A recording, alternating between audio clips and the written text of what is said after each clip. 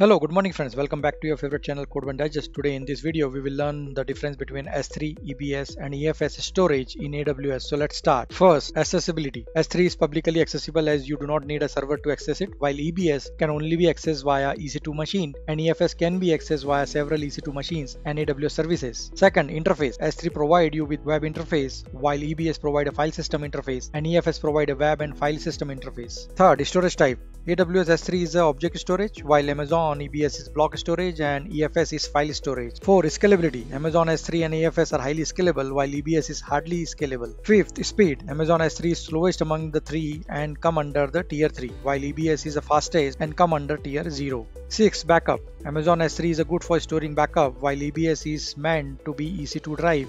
Since EFS is accessible over multiple servers, so it is good for shareable application and workloads.